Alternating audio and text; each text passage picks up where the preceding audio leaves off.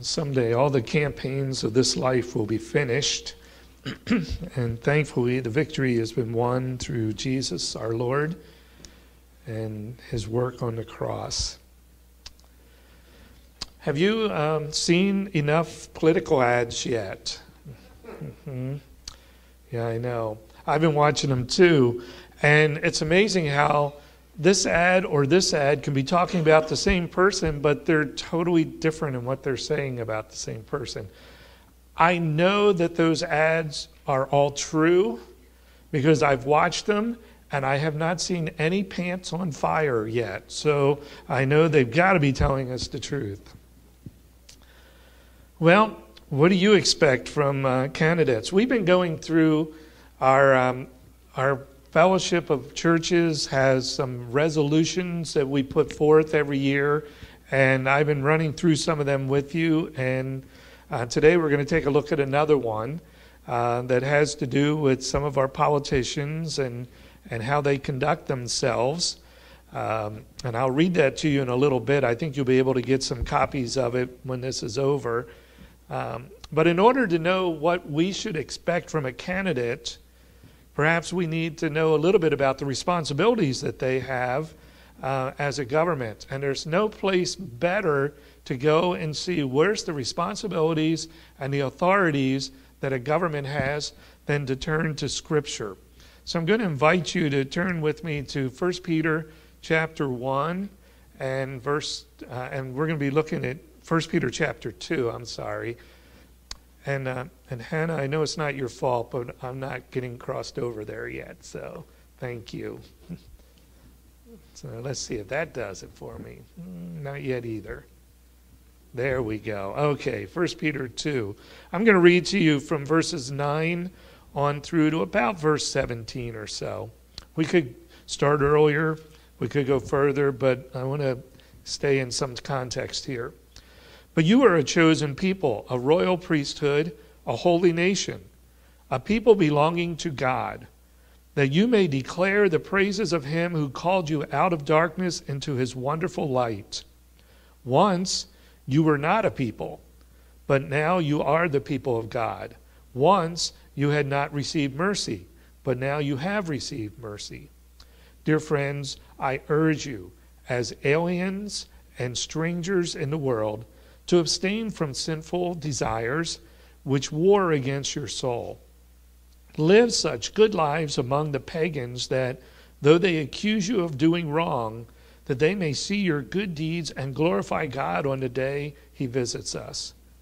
Submit yourselves, for the Lord's sake, to every authority instituted among men, whether to the king as the supreme authority or to governors who are sent by him to punish those who do wrong and to commend those who do right. For it is God's will that by doing good you should silence the ignorant talk of foolish men. Live as free men, but do not use your freedom as a cover-up for evil. Live as servants of God. Show proper respect to everyone. Love the brotherhood of believers. Fear God and honor the king. Well, there's a lot there. First of all, it starts off by telling us that as believers and followers in Jesus Christ, we are unique. We are a chosen people. We are to be distinct and different from the outside world, those who do not follow or know Jesus Christ. There's a unique relationship. It calls us a chosen people, a royal priesthood, a holy nation, people belonging to God. There should be a difference in your life and my life that other people can discern and see something there. In verses 11 and 12, it tells us about our testimony, how that should be. As we live among them, we should not be surrendering to those sinful desires, those things that would pull us away from spiritual life. But we should actually be living lives that are so good, so gentle, so peaceful, so gracious, that those who would want to accuse us would not be able to because they can't find anything there to do. We have testimonies with purpose, that we should be able to be a light in the darkness and bring hope to those who are outside of Christ. Then he goes into the responsibilities of the government and what they need to be doing. It tells us we should be living lives of humility, that we should submit to the government and that we should place ourselves under them as much as possible. And those responsibilities that they have would be, first of all, to punish those who do wrong. That's what our government's supposed to do. They're supposed to protect those who are innocent and punish those who are wrong, and they commend those who do the right things. That's what a government does. It brings a lot of safety. It brings a lot of encouragement. Now, we could probably be very critical and say, is that really what our government does? And depending on where you look at, you could probably say no, but you could say yes to some parts of it, that there are some good things that go on. It should result for us and our actions that it brings a silencing to our opponents. Those who look at us and say, you know, I see nothing but good in your life. I see consistency. I see integrity. I see spiritual life there. It's hard to bring an accusation against someone like that. But then it also tells us in verse 17, first of all, that we're to show respect to everyone, that we're supposed to respect and treat well people who are outsiders, and that would be the outsiders outside the household of faith, those who are pagan, those who are unsaved. We're supposed to have a respectful relationship with them. But it goes on to say that we should have a love for the brotherhood of believers. Now, Jesus mentioned also something like that, didn't he, when he said that the world is going to see a distinction in us because of the way that we love one another. Some of you know this one, but old time ago, there used to be a poem that people would quote that said something about, oh, to be up above with those we love, that would be such glory. But to dwell below with those we know, now that's a different story. And that's kind of the way it is. We as believers say, oh, someday we're going to be in glory with Christ and heaven, and we like to paint the picture that Scripture does, and it's going to be wonderful, but yet sometimes within the body of Christ we don't treat each other well, and we don't respect each other, and we don't show love toward each other, and that's sinful. That's wrong. It's probably the most basic commandment by Christ is that we are to love within the household of faith each other. Are there differences? Of course there's differences. We're always going to have a different... He's not asking for uniformity. He's asking for unity in the body of Christ, that we seek the same thing. We seek the glory of God, and that we do that by honoring Him as much as we can and serving Him and lifting up each other. But we can look at things different. Some people like blue and some people like red, and that's okay. Or, some like big and some like small, or some like salt and some like sugar, whatever. It's okay to be different, but we need to show love toward each other. And then it says to honor the authorities. Sometimes that's hard because we don't always agree with the authorities, and it's a very difficult thing to follow and practice. But Christians are to be law-abiding citizens. That's something that we are required to do. Doesn't mean we have to agree with every law, but we need to abide by those laws. If the law violates the revealed will of God, we know that God is against this, then we should choose to obey God instead of that law. But also recognize that just because we think we're on God's side and God is on our side, when we do that, we still will have to face the penalties of that particular law. We don't get that a lot in our culture today. Other countries do. And it is widespread in that there's a lot of persecution going on. We'll talk about that in just a little bit. But it comes our way a little bit more every year, and things are not as wonderful as they used to be many decades ago. There's other passages that I think are interesting to the discussion of what God expects from our government, what we should expect from our candidates. I'm not going to have you look up all these. You can look at them later. But in Romans chapter 13, that's pretty much a classic section, especially those 4 or 5 verses at the beginning. It says that God's servant, which is the government person that God sets up, is there to do good. And as long as we are doing what's right and we're doing all the right things, government will treat us well, because government has been given authority by God to be, as it says in Romans 13, an agent of wrath. God's given the state the power of life and death. And the reason why they have that power is in order to maintain civility and good order in our culture. There's a passage that I think is interesting because of who wrote it. King Solomon wrote this, and he says, "Fear the Lord and the king, my son, and do not join with the rebellious." I've been trying to figure out which son was he thinking about, because some of his sons joined the rebellion. "Do not join with the rebellious, for those two," and the two would be the Lord and the king, "those two will send sudden destruction upon them, and who knows what calamities they can bring." So King Solomon's saying to, I think, all of his listeners, but specifically his sons should take this to heart. You better fear God and fear the authority, because if you join that rebellious group and you just go against it, those two have the authority and the power to bring sudden destruction, and they can bring incredible calamities upon us.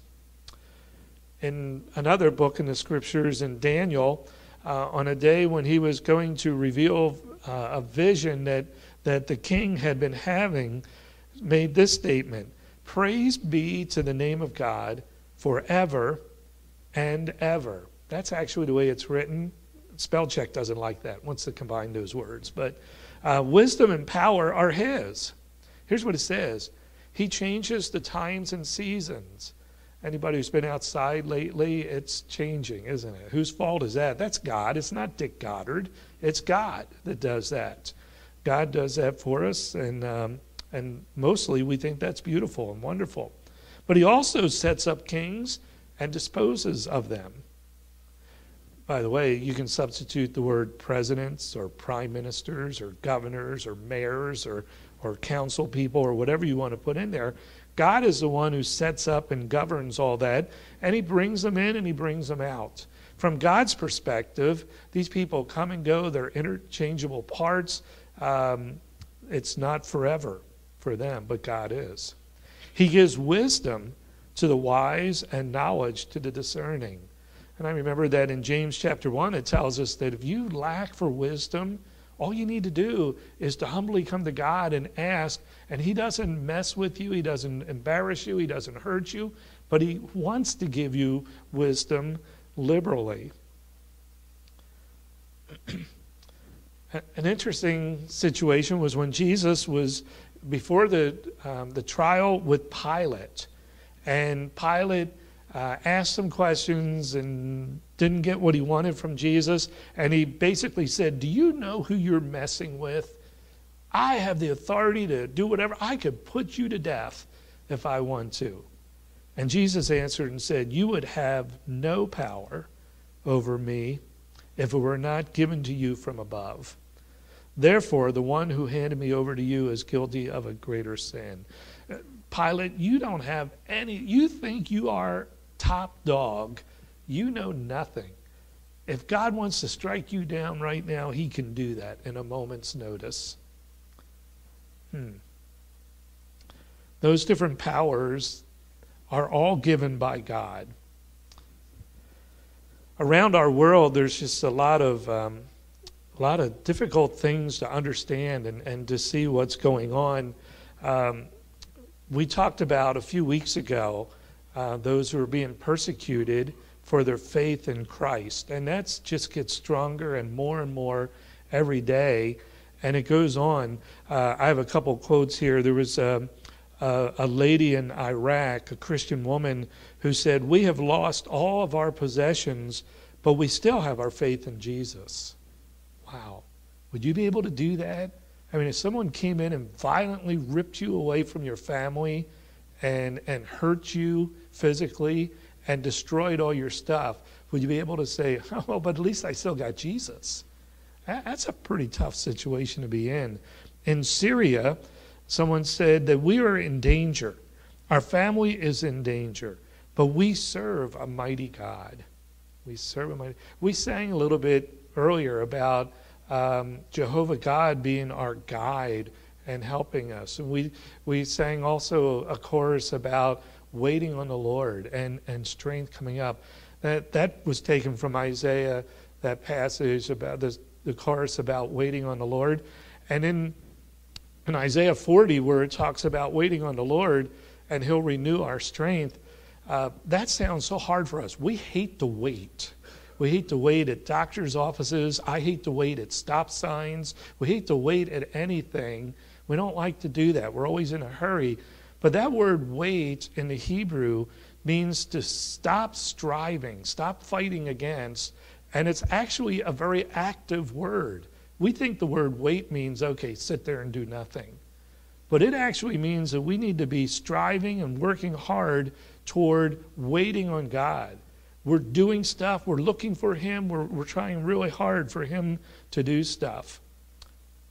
I was looking at an article in a magazine the other day about, it caught my eye. There's a little 3-year-old Nigerian boy. His name happened to be Joel. And it caught my eye because he had all this really bad scabbing and scarring on his head and his face. And I just felt so sorry. And I thought, oh, this kid was born with a disease or something. No, the story told that little Joel, 3 years old, had been given a Bible from his parents. It was a children's Bible that he could look at and see stories and stuff. And he was walking toward his home in his village in northeast Nigeria, and a band of the Islamic group that's there, that's the same group that kidnapped those couple hundred schoolgirls, they saw him and they stole his Bible from him and they threw it into the fire. And he went over and got a stick and tried to fish it out, and they pushed his face into the Bible that was in the fire and held their foot on his head while they, said things to him about being an infidel and he should die. And the kid apparently passed out, and they'd left him for dead, but he survived. And this is what people are going through around the world, facing very, very difficult times because of their faith in Jesus Christ. I'm not suggesting that we're on the verge of that today, but I am saying that it's very, very critical that we know where we're heading as a culture, what's going on as far as our politicians. It's very important. Here's the resolution that we have written. This is really around the subject of responsible government fiscal policies. That almost seems oxymoron, doesn't it? Responsible government policies, fiscal? You got to be kidding me. But this is what we've sent out, and elected leaders of all levels have received copies of this in the past. It quotes Proverbs 22:7 when it says, the borrower is servant to the lender. And then it just goes on to express our concern about the high deficit.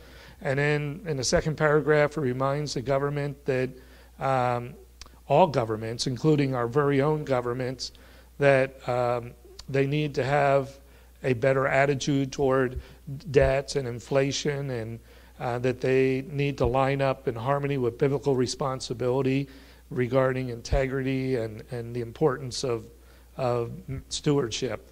And the last paragraph says, we call on our nation's leaders to lead with responsible integrity and to protect the heritage of our children and the assets of its citizens by acting responsibly with respect to the federal deficit, the federal debt, and federal money creation.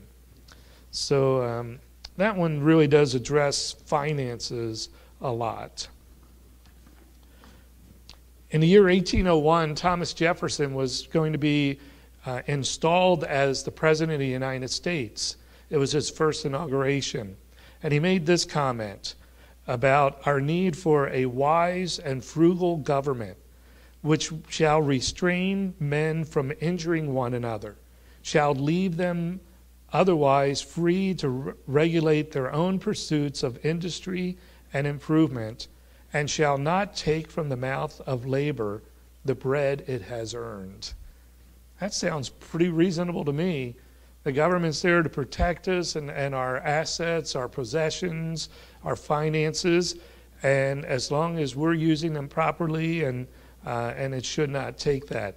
I'm going to show you, this is an outline that one of our pastors in California, Don Shoemaker, heads up our social concerns, and he sent this to me because he told me he just spoke on this recently. I had told him what I was doing, and he said, here, use this. So I'm using this.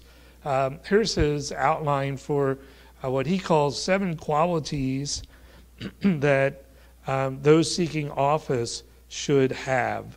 If you want to be elected, this is what you should do. Frugality. And that has to do with just being very, very careful with people's money, and realize that every tax dollar takes money from people, not from impersonal things. That, you know, our elected officials should understand that. It's not their money. They shouldn't be spending it carelessly. Accountability is another area, recognizing that managing these funds is a special privilege and a power and a trust given to them, but they need to make themselves accountable to their constituents, because also, whether they recognize it or not, they are accountable to God. And yet, you and I have the ability to bring them into accountability as time goes on. Integrity. They need to be people of truthfulness, fairness, good character. If you watch the ads, you're not seeing that. You're not seeing always truthfulness. Each one says, well, the other guy's ad was not right. This one's right. And certainly not good character when you're pulling apart other people who are just as good / as bad as you are. So collegiality. This has to do with the ability to working with other people, even those with opposing viewpoints. It's really important for them to function that way. You can't separate into 2 groups that just shoot cannons at each other all the time. You need to be able to work with each other, and that process is very, very important to get things done the right way. Efficiency. Trying to get the best bang out of your buck that you can get, making sure that you are doing things that are fair and streamlined. That means everything comes into question. Jefferson said he called for a suppression of unnecessary offices, of useless establishments and expenses. They need to think through all that. That comes under the next thing too, productivity. Sometimes you, as a good leader, you have to look at a program and say, yeah, I know this has been in existence, but is it really, really needed today? Is it doing what it was established to do? Is there a need for it anymore? So they need to really look at hard facts and understand what is good for the people and what works out well today. And then the last one is accessibility. Being open to those who serve. I'm not sure you want to do it to the extreme that Abe Lincoln did, where he just had an open door at the White House and people formed lines and they came in on some days and they could sit and talk to him and tell him whatever they wanted to do, and he tried to get it done. Moses learned a long time ago that that's not a healthy thing to do for a leader of such a large number of people. But you do need to be accessible. You need to be able to help them to find what they need to find and to take care of their needs. voting takes a lot of work. Political platforms today are very pronounced. One party is totally different than the other party, but that doesn't mean that everybody is in harmony with that. I know there are politicians up for election this year that are certain parties, but they have policies themselves that don't coordinate with their party platform. And you need to investigate that. It takes a lot of work to do that. And most of us don't like that kind of work.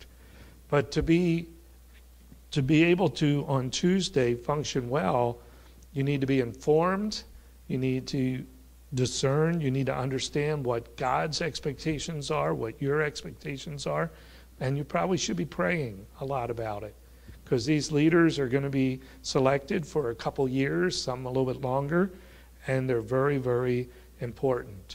In our culture, the most important issues today are not political issues, they are spiritual issues. And it's where we are going and how we are following or not following God and His Word. Satan and our world is doing a tremendous job of trying to sidetrack us from what God would have us to do. We find that just because we're Christians don't mean that we're going to defeat every negative thing out there. Satan doesn't tremble at the feet of Christians. He trembles at the feet of the cross of Jesus Christ. And we need to be sure, though, that we are promoting that cross and bringing that hope to people. Personal stewardship. You need to be living those 7 qualities. It's one thing to demand that from our elected officials, but we should be living that. We should be walking those policies as well and asking them to do likewise. Let's have a word of prayer together. Father, how we thank you for your guidance that you give to us. And we do thank you for the opportunities that we have in this country to freely express our faith and our commitment to you, and to be able to have the privilege of doing things like on Tuesday, electing officials to rule and reign over us and with us. Lord, help us to be the Christian citizens that you want us to be, responsible and informed, and also respecting and loving those that you have asked us to respect and love.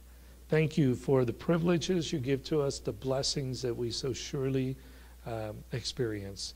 We honor and praise you. In Jesus' name, amen.